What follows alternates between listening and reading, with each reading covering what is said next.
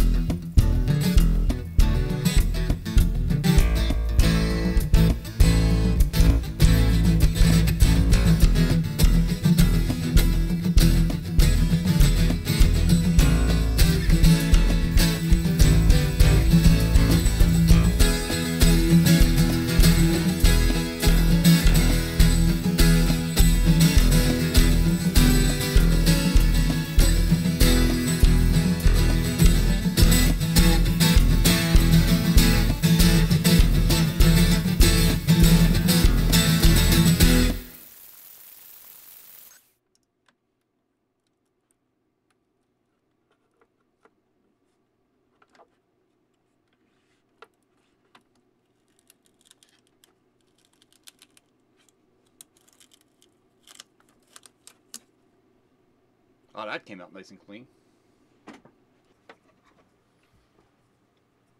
This came out beautiful.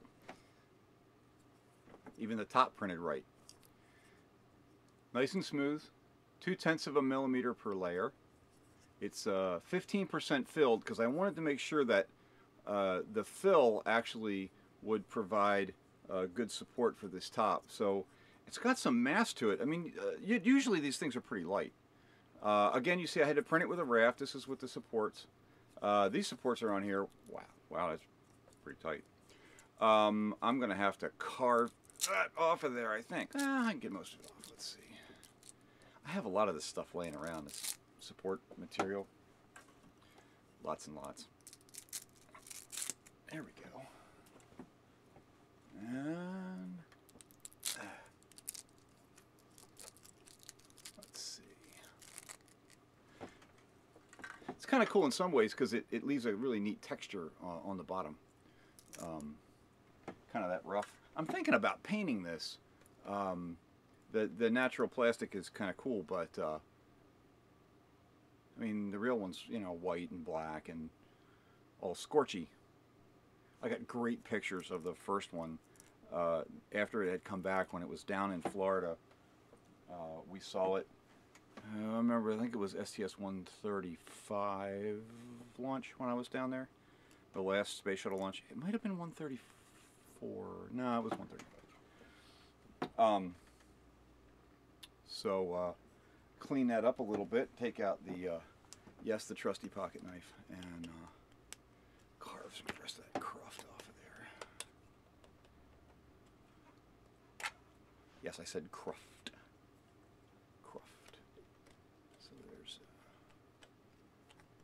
Up a little bit. Probably can have to get my vacuum cleaner out. So the supports all print back and forth and left and right, and then the thing all prints around and around and around and around, as you saw in the beginning of the time-lapse video. And where's this stuff over here? So I don't know if I'll paint it or not. If I paint it, you know, I'm going to have to then probably take a torch to it so it looks right. But I have actually a walk-around video.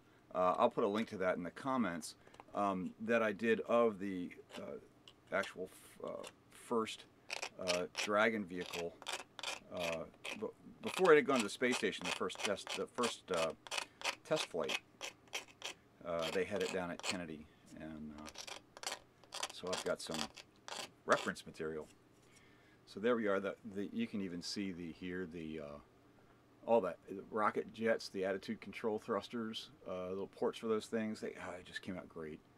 This is so cool. All right, Dragon Capsule. I'm going to print the trunk and the solar arrays at some future point, and we'll actually show you that too, and then we'll have the whole thing together, and I'll have a model about this big. It's going to be so cool. All right, have fun with the MakerBot. I'm having a great time, as you can probably tell.